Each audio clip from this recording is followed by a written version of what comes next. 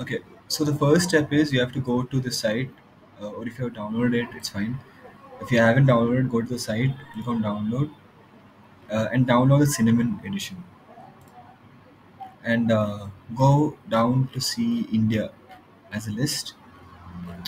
Okay, so just click on this link, so it will download. So then you will get a 2.5 GB ISO file. Okay, so something like this. Okay, now open up your virtual box, click on new, give any name you want. Then keep this as same. Unless you want to shift it to another folder, you have to move it. But normally it's fine if you keep it like this. All your virtual boxes will be in this folder. Okay, now choose the ISO file, which is given, which we just downloaded. Then check this box and click on next. Click on next. Okay, so normally what you have to do is you give half of whatever the size is. For example, if you have 16 GB RAM, just go to the calculator and take, for example, 8 GB you have to allocate, right? So 8 into 1024, so 8 GB, which is 812. Or if you have like 4 GB RAM, 4 into 1024, which is 4096. So in my case, it's 8 GB. I have 16, so I'll give 8 GB RAM, which is 8192. And CPU, it's best to give like just below the green mark. So if you have 8 CPUs, give 3, and if you have like 16 CPUs, give 6. 6 is enough in most cases. 6 you give maximum, but always give it below the green line. Don't make it till here. Okay, and don't check this. No need to check it. Then click on next. Okay, so this is if you're using only Hadoop, just give it like 30 GB, but perhaps just give, if you want, just give 50 GB if you can, or 30 is also fine. Okay, so 30 or 50, whatever is the choice, it's fine. Then next, then you will get the summary of whatever is there and finish. Then after you have done, click on settings, go to advanced, make both of these as bidirectional from disabled. Then click OK. Okay, after this you can start it. So click on start. So it will show that it is popping up. Also make, try to keep all your resources at a minimum. Like in Windows, try to close all your tabs except for the virtual box, because this will take a lot of RAM. So you don't want to take that much system performance, right? So keep it at a minimum. So it will start powering up. So when you get this screen, just click on enter. Now, when you get the screen, just click on enter. So it will load up the virtual box.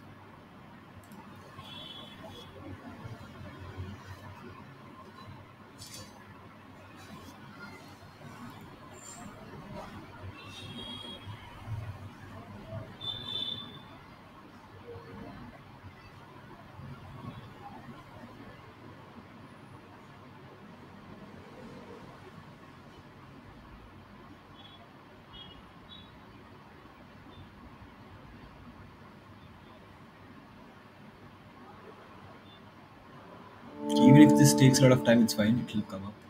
Okay, so then after you have done this, you'll get an option here like a CD. Double click on that, so you'll get like an installation wizard to install the Linux Mint.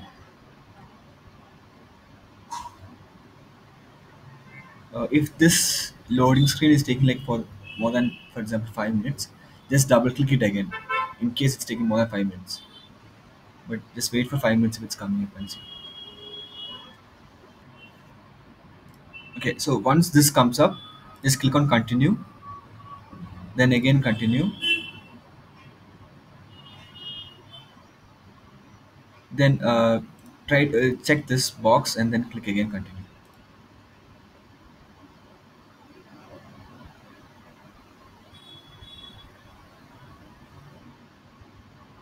So make sure you have a good internet connection, because this is taking a lot of internet.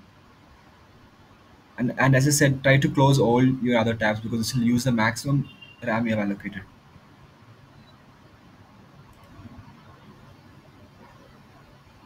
Okay, then install now. Don't worry about this. It won't erase your disk. It will just erase the folder which I've installed in that VirtualBox. So don't worry about this. Just click install now, and then continue in the next window.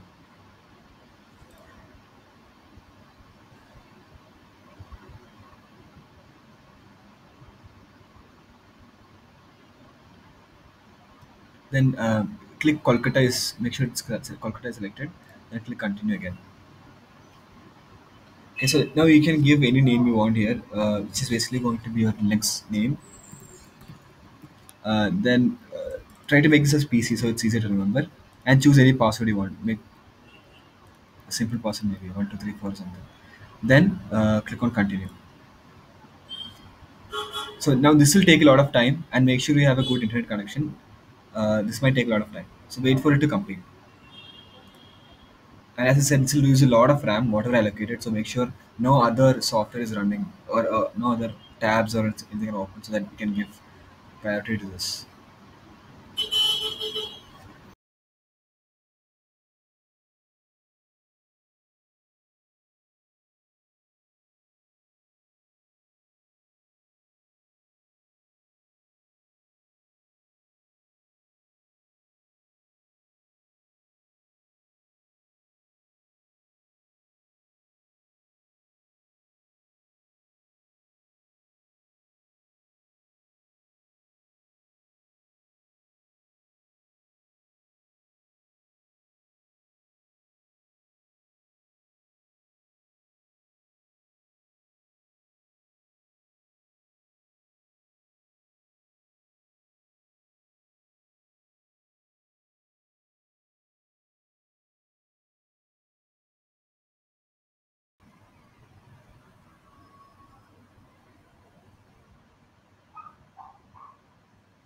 Okay, so I just skipped. I just fast forward the process so that it is easier. It won't take much time. But you might the installation might take longer or lesser time depending on network, disk, or RAM or something. So after you get this screen, click on restart now.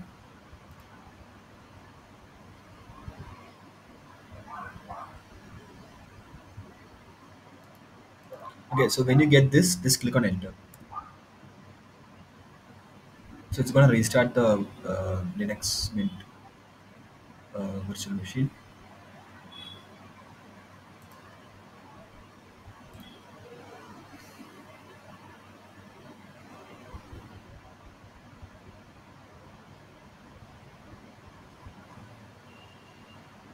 Okay, so just type the password you entered when you made the profile.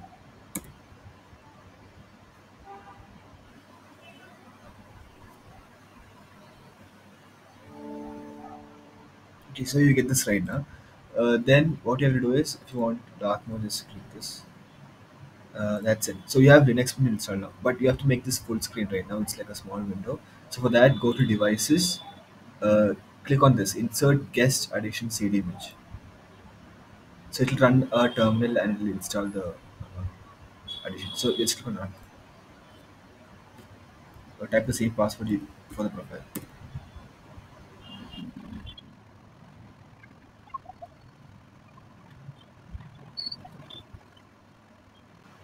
Okay, after this comes up, just click on Enter.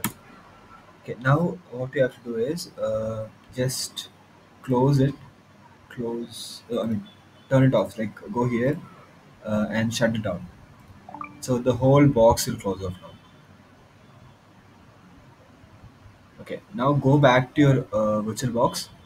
The same virtual machine, just click on Start again.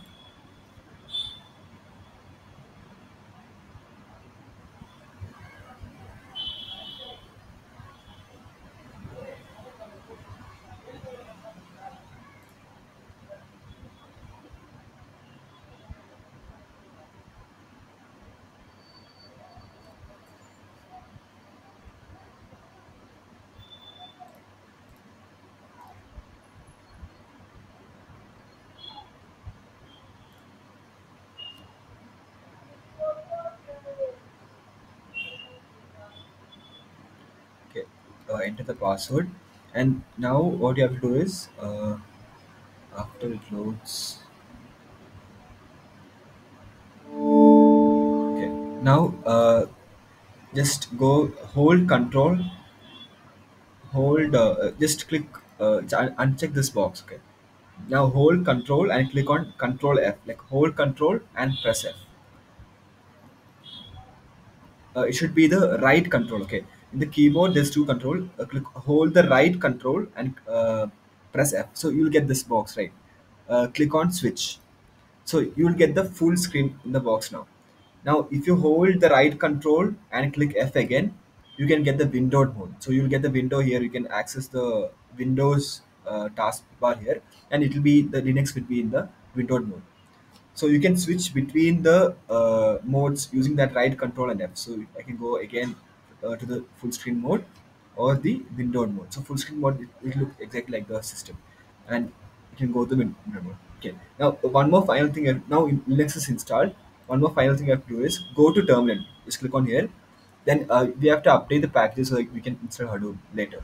So you have to write this command: sudo apt get update two ampersands, again sudo apt get upgrade.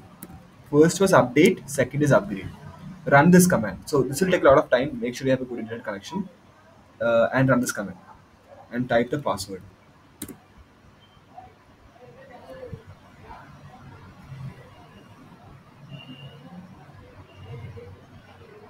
and click yes. Okay, so while this is running, I'll just explain how to change. If in case you felt like anytime you want to change how much RAM is allocated to it, or how much storage you gave for it, or how much processors you gave, if you want to change it, right now you can see whatever you gave here. For example, you gave 8 GB RAM, you gave three processors, and you gave uh, 30 GB of space, right? If ever you want to change that, go to settings, and click on system. You can change, now it is running, right? So first you have to turn off the virtual machine. Then you can change the sliders here.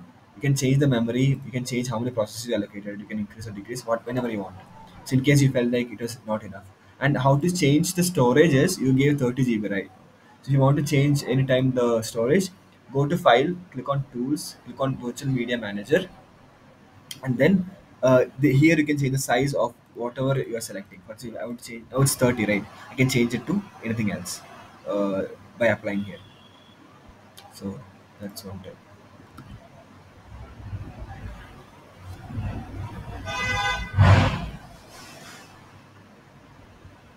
And in case you downloaded the virtual machine accidentally in your C drive, which is less in space, and if you want to move it to your another drive which is having more space, what you have to do is go to file, go to machine, then you have to click on move. Make sure all your systems are off. Go to machine, click on move, and click on the new folder you want to move it to. So it will move all your installed virtual machines to that new folder, in case you don't have space in that.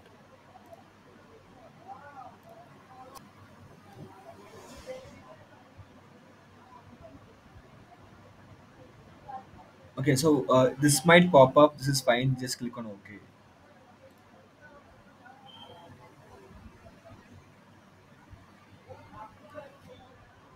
And this is fine. Just leave it as it is. Just close it.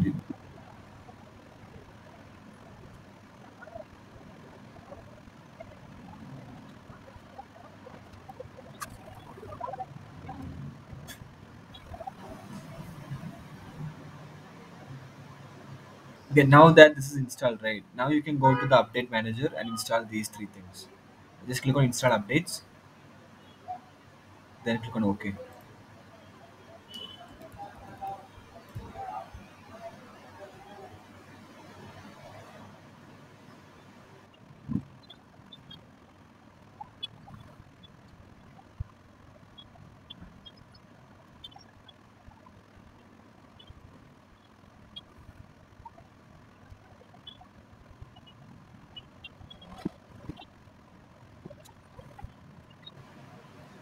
Okay, so once everything, all that is done, it will say that reboot is required. Just reboot it. So we'll close all this. We'll reboot the system. So just restart.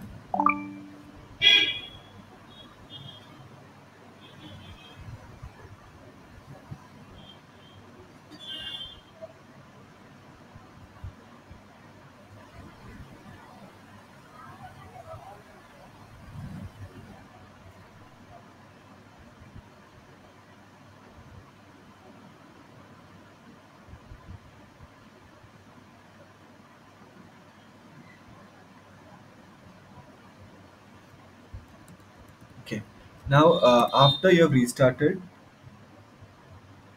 open up the terminal again. Sorry.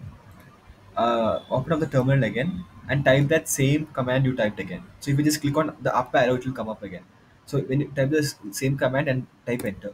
So now this time, you should get that. It will read it. It will say zero upgrade, zero new incident because everything is done already. So it will finish up fast. And if you go to the update manager now, there will be nothing left. So now we have like finished configuring Linux. Okay, now we can just shut down the system. It's all done. Shut down. Yeah, that's it. Then just close the virtual box if you want. That's it.